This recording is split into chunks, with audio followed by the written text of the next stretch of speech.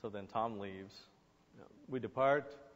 We parted ways, and we sort of had a meeting and just like parted ways. And after the meeting, I felt a deep sense of relief because this thing is like just sort of been eating at me and been unhappy and not getting my creative juices out. And that led me to the realization that all of us wanted was creative happiness. Creative happiness always wins, and it will make things sort out. So Carmack wanted his technical creative happiness and to do what he wanted to do. John had found creative happiness. He's getting to do a lot more design, that he's brilliant at instead of just like being hampered by tools and stuff like that. And this allowed me to get out. Unfortunately, I kind of did Rise of Triad, which a number of people like, but it was sort of like Wolfenstein 1.5, and I'm really proud of the death match. The death match has incredible, like crazy things going on, drunk missiles, and flame walls and stuff. And actually, there's an inside story. The God mode of Rise of the Triad is actually something John did while no-clipping through walls in Wolfenstein. It's because he would sit there and he'd turn no-clip on to like go look at a different room or something, and then he'd just kind of go, ooh, like I am moving through walls. I will destroy you all. So that kind of turned into God mode, and they're like, ooh, I will destroy you. Kind of an inside joke. But the thing I want to get, the point I want to make about that though is, did Rise of the Triad, but then eventually years later, I did get my creative yayas completely out with Anachronox, which is a space game which had characters, which really had a really sense of space, and I'm really proud of the writing and the experience of that. So yeah, Tom actually was developing Prey after Rise of the Triad, and he left 3D Realms. They kind of renamed themselves. Yeah. He left 3D Realms while he was on Prey to help start up Ion Storm so he could make Anachronox, his giant RPG. Yeah, Prey was an interesting project. I had sort of a interesting thing that kind of showed up a little bit in Anachronox, but it's a series of combined classes, that each kind of contribute to each other. There's 3 primaries and two that add to each other. And but that just wasn't creatively working out, and the team wasn't really happy with it either, the way things were going. The one thing that I do like that is in Prey is grab paths, so you can just walk up the wall. I had the very perfect image originally in Prey of being able to go like this and throw a grenade and have it bounce on the ceiling like that and wait for somebody to like that. So it would be a great deathmatch kind of thing. Anyway. So then, so then Tom goes and eventually he does Anachronox, but during this time, Tom's gone. Tom was creative director, and he was on the project for 10 months, and now there's a void, and so we need to hire some other people because I'm not going to finish doing all the levels myself because I still had programming to do in the game and everything else. But I just wanted to say one more thing, and that, can you stand over here and point your mic at me? I just wanted to say that I am proud to have worked on Doom, and after 18 some years, I can wear this shirt and say that, I wrote it.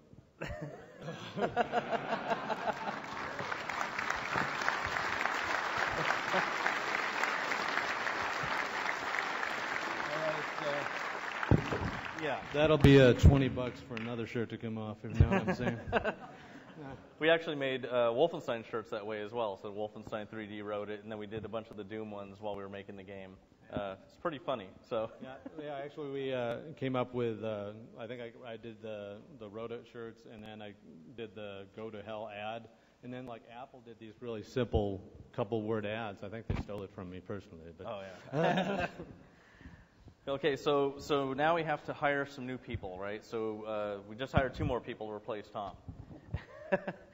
Dave Taylor, everybody knows Dave, hopefully, and then the legendary Sandy Peterson, who was working with Chaosium on Call of Cthulhu and a bunch of other stuff. So he was a well-known designer back then. So then these guys jump on the game. Sandy is taking over Tom's design work. Dave is doing a lot of programming for us to get the game out. We get into September. We're making a lot of progress on the auto map. Lots of levels are getting done in the style of game levels back then. And we get the DMX sound drivers. We didn't have enough bandwidth to do the sound drivers ourselves, so we actually had a guy named Paul Radek.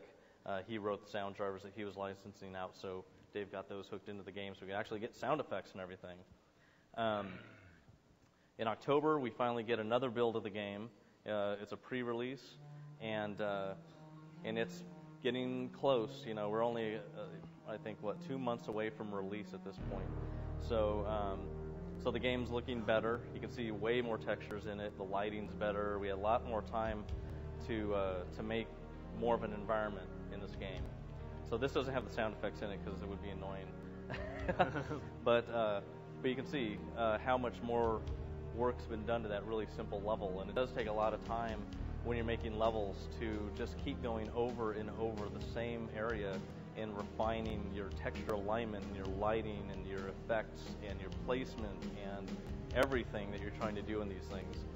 Making a great level requires a ton of iteration and a ton of play. You need to play your own level, and so I played these things a lot. And this isn't even the final version of it because there's no lift there in the final game. You can see that even the sky is different. That's like trying to be realistic. It looks like you're on Phobos and there's space above the mountains, which sure space would be black like that, but it doesn't look that good. You know, a black void like that doesn't feel as good as something that has more light. So we kind of made it. We changed the final sky to actually be light colored, so the level actually felt a lot better. Yeah, if you put like stars in there, they would kind of alias or something with it. Yeah, they would drop out and kind of look samply. You can see that we're picking up items, we're keeping track of items, and next to the Doom guy's head we have the lives. So we still had those kind of things in the game.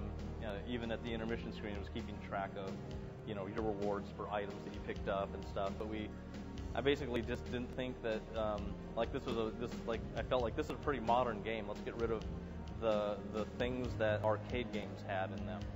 So I didn't like the idea that you would have to have lives and you could end the game and kind of get really mad because you tried really hard to get through E2M5 or something.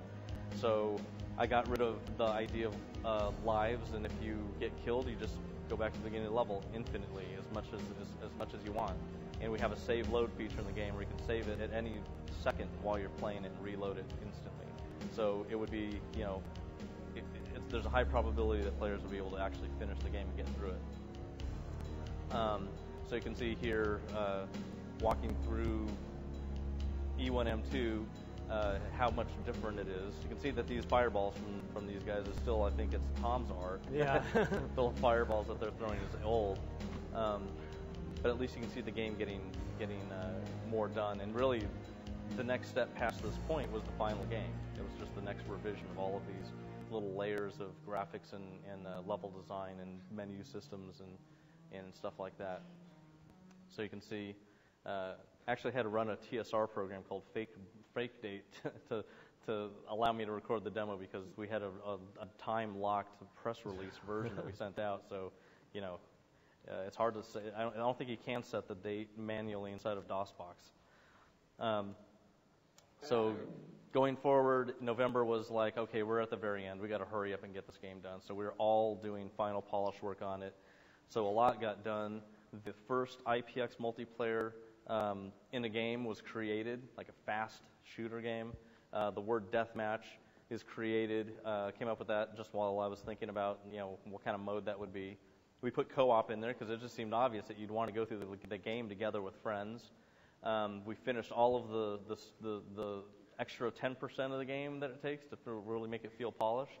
And then we got modems working, and all the game maps were modified to handle all the game modes that we had with all the difficulty levels and everything. So it was really just tons of polish at the very, very end. And we were spending more and more time at the office. The Usenet was going crazy because everybody knew the game was coming out for a whole year, so they were inventing all kinds of stories and new games based off of cheat codes that we had, and it was actually the internet created some cheat codes, so it was just really furious at the very end. That last November, December was was pretty crazy. And then basically that was December 10th is the day that we are putting the game up on the net. We had a 30-hour stretch at the very end of no sleep, 30 hours, everybody just running the game on every machine. We had a last-minute bug that was like, it was a really crazy bug that only if you knew everything about the technology would you know how to debug. But basically, the game runs on a timer, so even in the future with 50 gigahertz processors, this game will always run at the correct speed. But in doing that, using the timer at a low level, interrupt level, basically, if the timer starts at some crazy random value when the game starts, there's a possibility that it could hit 0, and at that point, the game just locks up. So we sometimes saw the game running on a bunch of machines and would just randomly lock up for no reason at all, and only Carmack could figure out that it was the timer code that was wrapping when that happened. So fix that bug, and then it never, that was just like during that last time fixing that bug, and it was the last thing that we had in the game. So, and ironically, Doom is uploaded to my college computers, University of Wisconsin. To upload the game to the college, University of Wisconsin's FTP server, and everyone was waiting for it. So we had to, we had to try and get in there, get a slot in there to do an upload, which is what we did. And so, we were using a modem and putting the game up, and totally couldn't hear and it blew up the whole server. And then we had to get on the phone with the sysop of the FTP server, and then we had to have him kick everybody off, and then we had to slot in again because we had hundreds of people trying to get onto the server to get the game, and we couldn't even get the game up on the server because they were sitting there. And then it blew up again. So the second time the game blew up, and then basically had to tell him to just lock everybody off so we could just upload it. And so he did that. And now Bucky's happy. And then the game was uploaded to the world and made its way across all the BBSs, and everybody knows the rest of the story. We went on to make Doom 2 and Quake, and weirdly, level 10 of Doom 2 is mine. We kept some of Tom's levels. I actually got it and was just playing, and it was like, what the diamonds? What that? It was a funny moment. Anyway. Yep. So that's it. That's the story of how we made Doom. Thanks, everyone. We can do, well, first of all, I would like it to, this is an odd job, and really like to thank everybody that gets the games and downloads them, because you're just kind of sitting in a room doing this thing because you like to play it. It's like, I want to play that thing. And then all of a sudden, oh, this is really great. It's like, okay, nice to meet you. I don't know how this happened, but it's kind of cool. So questions? Anybody has questions? It'd be great to hit a microphone so everyone can hear it. So to me, one of the sort of most interesting dynamics in Doom was the variety and sort of enemy attacks, and just sort of the timings of them and so on. I was curious as to kind of where along the process, or how much, did they come out the way you'd planned, or was there a lot of change throughout in terms of fireball speeds and enemy run speeds and shotgun timing and whatnot? Yeah, everything in the game was totally iterated on heavily. We had we made really best first guesses. The game frame rate, the rendering rate was locked at 35 frames a second, even though it could probably go 70. We made it 35, so the rest of the game would run evenly on more systems, and that and we ran the internal AI at 10 frames a second, so we would have a good speed for the enemies. We don't want them coming too fast because it's just not very fair or fun. So we put first guess values in for everything: the damage, how the damage scales on weapons, the weapon firing rates, how much per second damage that could possibly be, to try and perfectly balance all the weapons. So what you were having to decide was, if something's really far away, you want to use not the shotgun, and if something is big, you want to use the rocket launcher, and stuff that's really far away, use the pistol or the chain gun. So we did a ton of balancing on that to try and kind of even out the damages and the times that they would fire. And I'd have to say it just felt perfect. Even years later when we played deathmatch in other games and come back to it, it just we got really lucky balancing all the damage. Thank you. I can't see you over there. I guess there's a hand. over there. Hi. Hi there. So now that the game has been finished for a while and ported for a lot of systems, do you guys go back and think that there was any element that you want to change? And also, which port do you think is the best and the best representation of the game? I don't have anything that I want to change other than, I would go over the levels probably and just do some more polish on the levels. But they feel great, and I think the game is. I really don't have any I don't look back and go, oh man, that was really messed up. Like with Quake, there was some damages with the rocket launcher I would probably change, but with Doom it just seemed right. Him? I guess I got one more minute. question. Yeah. Hello, I'm Carlos. First of all, thanks for coming.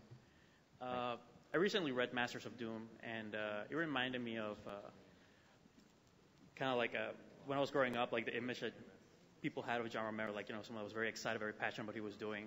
One of the things that I thought about was how you guys always wanted to make the best games around you. You wanted to compete with the greatest, and you wanted to break new ground and make use Carmack's technology and apply it in design in ways that nobody had seen before.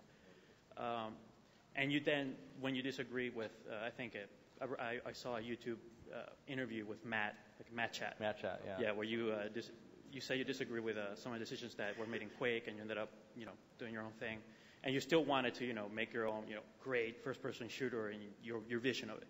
Right. So as a creator, what made you transition from that passion towards, say, AAA games, towards a different focus now towards the, say, social space? Well, I played deathmatch constantly for years and love deathmatch. Deathmatch is one of the most fun ways to play a game for me. But nowadays, going into the latest games, they don't feel the same way. I feel like I'm going slower through the world, and I really like the Doom and Quake speeds of player run. It felt like they're more skill based than than just aiming at somebody with a railgun. Not as much fun for me. And as a designer, it's way more challenging to make a game that hundreds of millions of people will like say social games. It's much more of a challenge to try and get back to what the roots of what's fun and to make it palatable to way more people. So I still have some really great ideas for some shooters that I'd like to make, but right now, I've moved through. We both moved through a lot of different kinds of designs in our careers, and it's fun to touch a lot of different areas. Well, I think John's genius is seeing the next thing, and perhaps the timing has been off occasionally, but when Carmack and I made a joke first level of Super Mario and left it on John's desk, he closed the door when we came in after crashing and stuff, and he says, "We are out of here." He knew it. They said, "This is it. We're out of here." Boom! This is a success. The scrolling. And yeah, with the tile scrolling stuff. And when we did Monkey Stone together, it was a very early cell thing. The cell carriers didn't really have it together as far as games, but that's the biggest thing now is mobile games and stuff. So it's brilliant, a little early on that one, and now it's striking the forefront again with social games and sharing it with Brenda, the brilliant Brenda. Thank you. Yeah. Thanks. I think that's it for questions because we have to run to another talk. Yes. Thanks, everybody.